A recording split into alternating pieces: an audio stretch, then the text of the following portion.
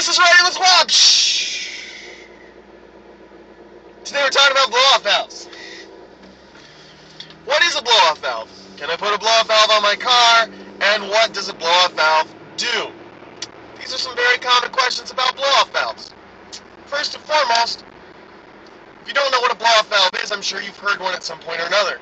I'm sure there's been somebody in a car that's passed you at some point, or that's been slowing down next to you, and you hear a nice little To me, it's a great sound. I love the sound. These are only available for turbocharged cars, and I will explain to you why. Okay, so if you have a car that's not turbo, and you want it to make that little noise, that's all you want, I don't know what to tell you. It's, you know, get a little air compressor and just like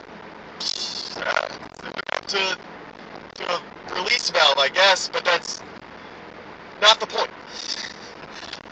The reason why turbo cars have blow-off valves is not to sound cool, even though it does sound very cool.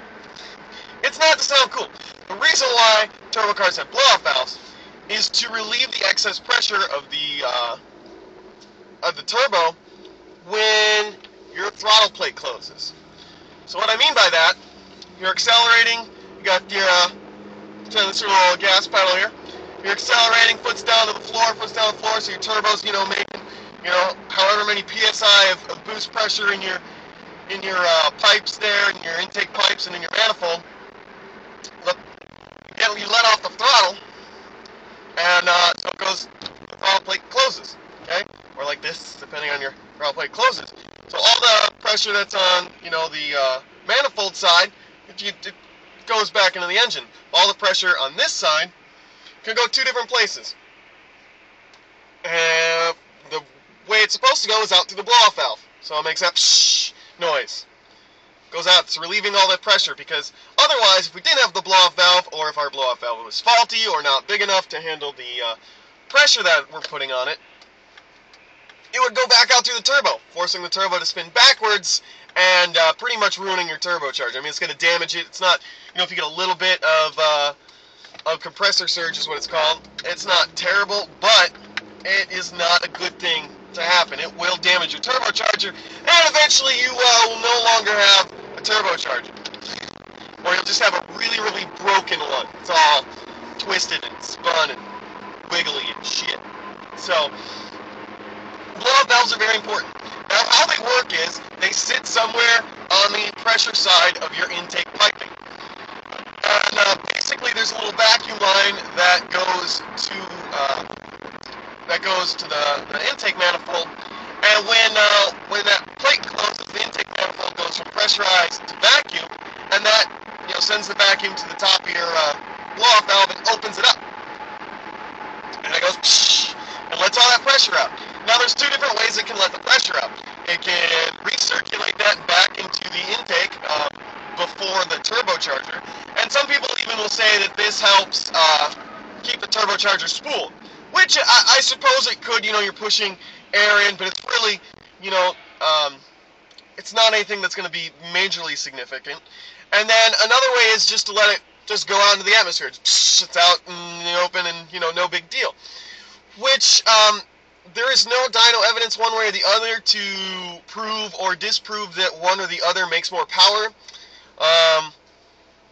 So pretty much it's just however you want the setup to be. Now, if you want it to make extra noise, I suppose venting it to atmosphere may help, but it's not going to be any different than if you're just putting hard piping in and recirculating it. You'll still hear it. You'll still make a loud noise. Okay. But like I said, that's really not what blow-off valves are intended to do. It's not intended just to make a noise. It's really intended to relieve that extra pressure. Now, the reason why you want to get a good blow-off valve is not so you can get the coolest noise or whatever out of it, but it's so it can hold the pressure, the boost pressure that's being retained inside your intake piping.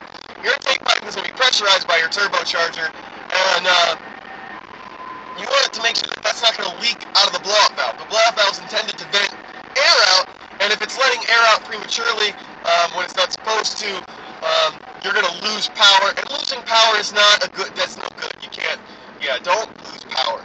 Power is good. Don't lose power. So, and then another thing too is how wide the blow-off valve opens. I know that some blow-off valves, they have a really big opening, and they're intended for extreme, boost cars. And on a car that's running a smaller PSI of boost, what you're going to end up seeing is when that opens, the car's going to try and stall out or stutter because there's just an open path in your exhaust, or not in your exhaust, in your intake after the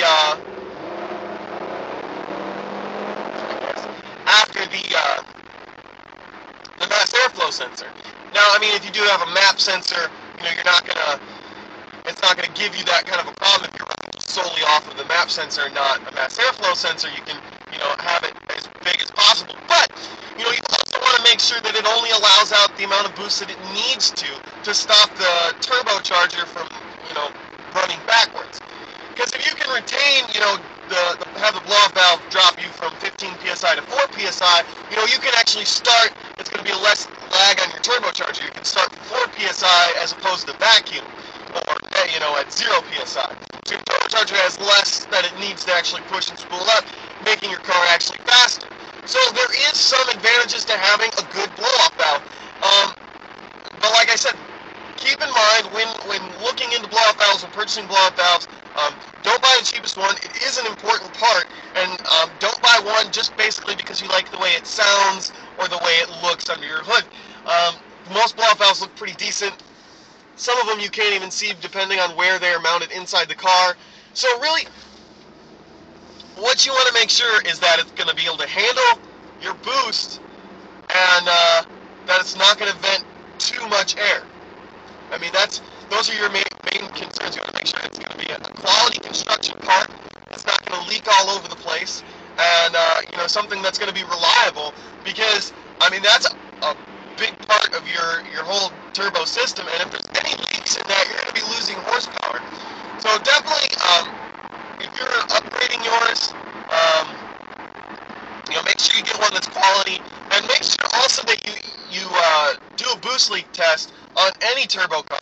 Make sure that your intake piping, your intercooler, your blow-off valve, everything, that nothing in there is, your intake manifold is not going to leak any pressure out. Because if you lose pressure, you lose power, and that's no fun. That's just no fun. So, what do you guys think about blow-off valves? You like them? You hate them? You like the noise? You never understood what they were before? If you have a turbo car, let me know what your favorite blow-off valve is. My personal favorite is the SARD R2D2 blow-off valve, because I'm a geek and I like Star Wars related stuff. No, but really, because it looks really, really awesome, makes a great noise, and SARD is a pretty solid construction company. They make stuff that works very well. I've never heard anybody having any issues with them. I know a lot of people out there are partial to the super sequential. I'm not partial to it, but that's just me. So let me know what's your favorite blow-off valve if you have a turbo car, and if you don't have a turbo car, if you were to have one, what blow-off valve would you get? Let me know in the comment section down below. While you're down there, hit like and subscribe, because I'm Rob, and I like it when people are riding with me. It's fun. So as always, guys, enjoy the drive.